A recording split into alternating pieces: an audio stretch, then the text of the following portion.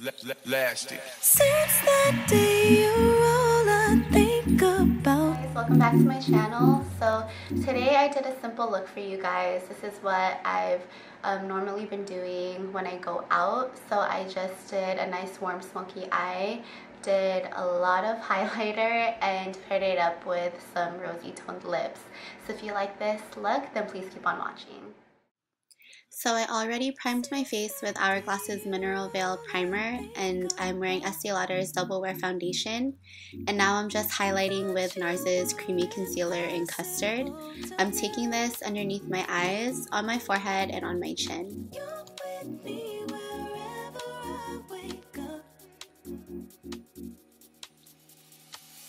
Take my chances, I know that I'm falling the best when I'm next to you, 'cause I'm heating up all you read in my mind.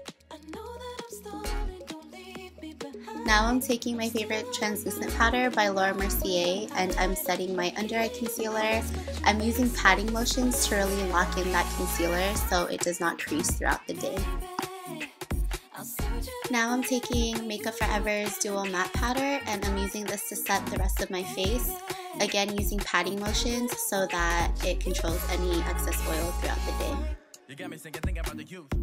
You and me and maybe 2 kids. Yeah. Had that fatty back in high school, fried to it, every white boy want a piece of. Now to add some color back to my face, I'm gonna warm up my skin by using MAC's Give Me Sun. I'm just hitting this on the hollows of my cheeks and a little bit on my forehead. Then I'm taking Anastasia's contour kit to contour my cheekbones to add more definition to my face.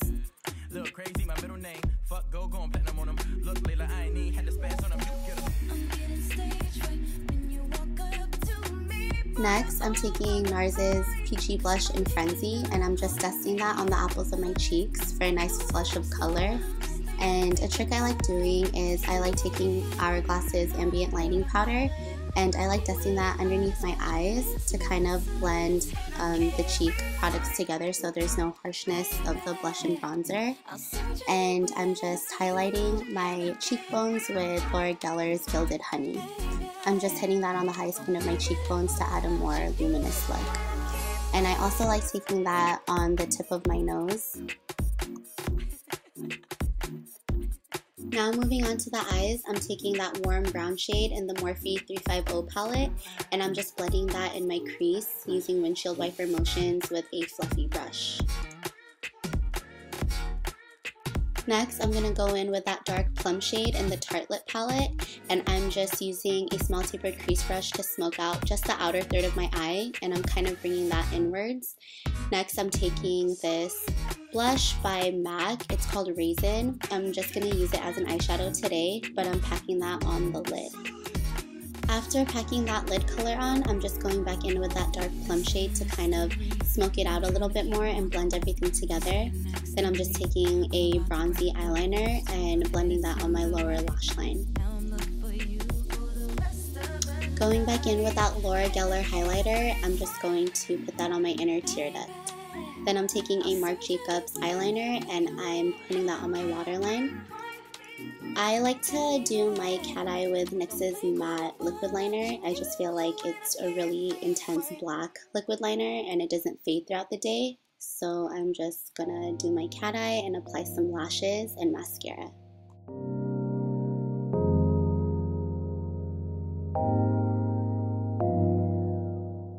Moving on to the lips, I'm giving you guys 2 options, and this is the first option. This is just a MAC lip liner in the color Spice, and this is just a warm tone nude, and it's super wearable and very natural.